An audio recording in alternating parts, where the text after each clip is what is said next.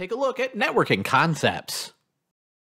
There are several important networking concepts, including protocols, TCP, IP, routing, routers, and client-server model. Protocols are agreed upon methods and rules that electronic devices use to exchange information. Transmission Control Protocol, an Internet Protocol, or TCP IP, is an industry-standard suite of communication protocols. TCP IP was originally intended for internet communication, but because it addressed issues such as portability, it also became the standard protocol for UNIX network communication. Two of the major protocols in the TCP IP suite are Transmission Control Protocol, TCP, which operates at the OSI model's transparent layer, and Internet Protocol, IP, which operates at the OSI model's network layer.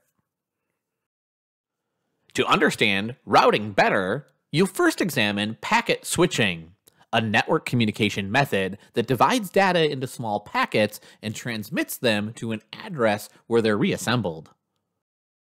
The path or route the data takes on a network is determined by the type of network and the software used to transmit data. In most cases, a routing table, generated automatically by software, is used to determine the best possible route for the packet. In centralized routing, the node is in charge of selecting the path for all packets. Distributed routing relies on each node to calculate the best possible route.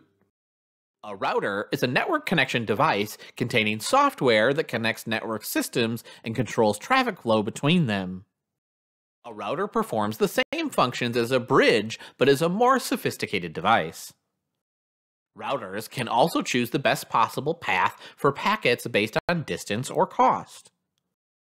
A static router requires the networking routing manager to give it information about which addresses are on which network. A dynamic router can build tables that identify addresses on each network.